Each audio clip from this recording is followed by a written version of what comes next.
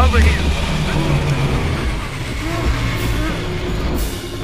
What's up, MetaNerdz? This time we're going to be taking a look into another specialized member of Kuat's all-terrain lineup, the all-terrain pod walker. We'll go over its purpose, its use by the GAR, and how the maker himself brought this walker to life. But first, let's lift the metaphorical hood and see what made the AT-AP so unique. Standing at an impressive 11 meters or roughly 36 feet, the AT-AP would tower over the AT-TE, being over double its height and just under 6 Dexter jetsters. In our world, this walker would be about the height of 2 male giraffes, and surely just as graceful. From turret to tail, this thing was 15.4 meters long or over 50 feet, making it longer than a T-Rex, and just under the length of 3 Felucian Jellygrubs. Its impressive size didn't stop it from sprinting around the battlefront, with a top speed of 60 kilometers per hour or about 37 miles per hour. While that might not seem fast, the top speed of an Abrams tank is 45 miles per hour, and that thing is on treads. The AT-AP is still faster than the Separatists' favorite tank as well, the AAT, which only has a top speed of 34 miles per hour. We don't have a weight for this walker, but we do know that it had a cargo capacity of 200 kilograms, or about 441 pounds, which is just about 882 ears of corn, and only about a quarter dewback. A 2-day supply of rations was also on board, just in case the battle rages on longer than expected. With no shielding system, the AT-AP relied on its thick plate armor for any and all defensive needs. Now onto the main event of this beast, the 3 cannons. From top to bottom, we have a medium blaster cannon operated by an exposed gunner and a swivel turret, the powerful mass driver cannon, just like the one on the AT-TE, and finally a smaller heavy repeating laser cannon on the underside of the hull, which was meant for dealing with smaller threats. With all this firepower, you might think the role of this walker would be frontline armor, and we'll get into its role in a moment, but I really want to break down that big gun, the mass driver. Unlike other weapons in the Star Wars universe, the mass driver is essentially a slug thrower, firing a monstrously vicious Durasteel round that was moving at hypersonic speeds. The range was far, even further than the naked eye could see, which is why the AT-AP was equipped with a very impressive targeting system, as well as a sophisticated suite for data relay.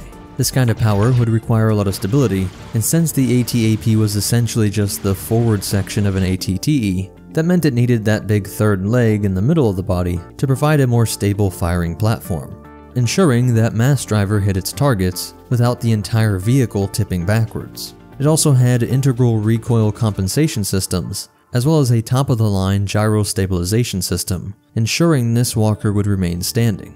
Because of this walker's deadly targeting capabilities and one-shot potential, the clones affectionately nicknamed the AT-AP the Sniper Tank. The ventral cannon was a repeating blaster, mainly used to fend off infantry, and the turret on the dorsal side of this thing was used against incoming enemy vehicles that came too close for the mass driver. All of this could be yours for the low price of 90,000 Republic credits, which means that you could have 3 of these walkers for just the price of 1 AT-TE, and even some spare credits left over for a few hundred cups of Java juice. Let me pause to thank BetterHelp for sponsoring this video. BetterHelp is the world's largest therapy service, and it's 100% online. With BetterHelp, you can tap into their network of over 25,000 licensed and experienced therapists that can help you with a wide range of issues. To get started, you just answer a few questions about your needs and preferences when it comes to therapy. That way, BetterHelp can match you with the right therapist from their network. Then you can talk to your therapist however you feel comfortable, whether it's through chat, text, or a video or phone call. You can message your therapist at any time and schedule therapy sessions when it's convenient for you. If your therapist isn't the right fit for any reason, you can switch therapists for no additional charge. With BetterHelp, you get the same professionalism and quality you'd expect from in-office therapy, but with a therapist who's custom-picked for you, there's more scheduling flexibility, and at a more affordable price. Get 10% off your first month at betterhelp.com/metanerds. That's betterhelp.com/metanerds. I've also linked them down in the description. Now that we know the in and outs of this walker, what exactly are we supposed to do with it? It was not intended to be a frontline assault craft, but instead to serve mainly as a highly mobile artillery unit. Now you might think the Grand Army of the Republic didn't need any more of that, since that role was nicely filled by the AB-7. However, if we look closer, the AT-AP solves a few of that cannon's issues. First, as a walker, it can maneuver through friendly and enemy shielding, something the AB-7 could not, being propelled via repulsor lifts. This made shoot and scoot tactics an even more viable strategy. The AB-7 had another glaring weakness: it did not have any means of self-defense should the enemy get too close. The AT-AP once again corrects this flaw, making it a more versatile vehicle to have in your armor lineup. And we're not alone in thinking that, as many clone commanders incorporated this tank into their legions, including the 41st Elite, the 327th Star Corps, and the 91st Mobile Recon Corps, which is just a few among many others.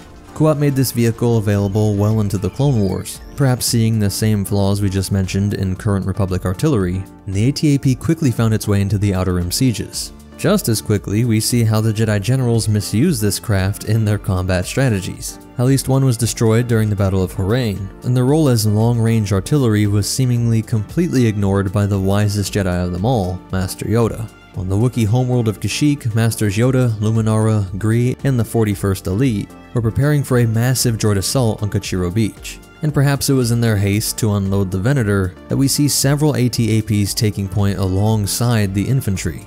Once the battle begins to rage, we still see these walkers charging into combat alongside the mighty turbo tanks. While the AT-AP could be used to support larger armor, it is strange to see it so front and center, especially as the swift Corporate Alliance tank droids are closing in over the water, and the droid gunships are swooping in through the flak-filled skies.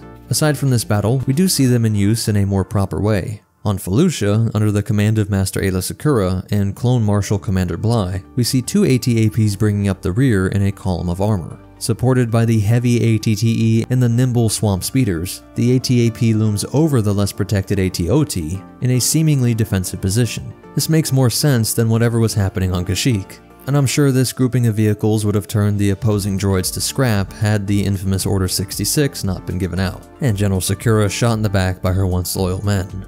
It's never confirmed when the Emperor ordered the production of these walkers to end, but we do know that sometime around the historic Battle of Yavin, the Alliance had gotten their hands on a few of these walkers, heavily modified them, and sent them out into war during the Battle of Tatooine, which ended in a rebel victory, proving that this old relic of the Clone Wars could still pack a punch.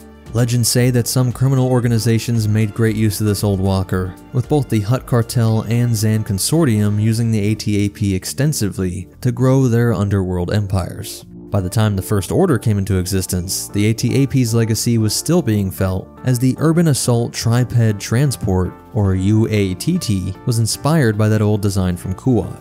So with its history in the books, let's see what we can learn behind the scenes. George Lucas himself requested that the armor of the clone army be diversified for Revenge of the Sith, and so the AT-AP was born. Initial concepts for this walker were done by author and artist Alex Yeager, who called it the Pod Attack Walker, or PAW for short.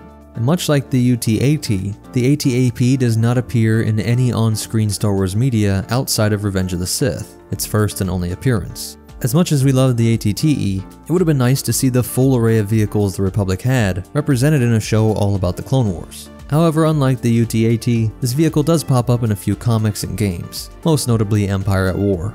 Even in the base game, the AT-AP is used by the criminal factions as their main source of armor. It also appears in LEGO Star Wars 3, The Clone Wars, as an air support option. And speaking of LEGO, the AT-AP has been brought to us by the building company on 3 separate occasions, with their latest model arriving in 2019. Hasbro also got in on the action, giving kids and collectors a gorgeous model of the walker, and a few repaints in the years following. It's good to see that despite its minimal time on screen, or pages, the AT-AP has left its mark.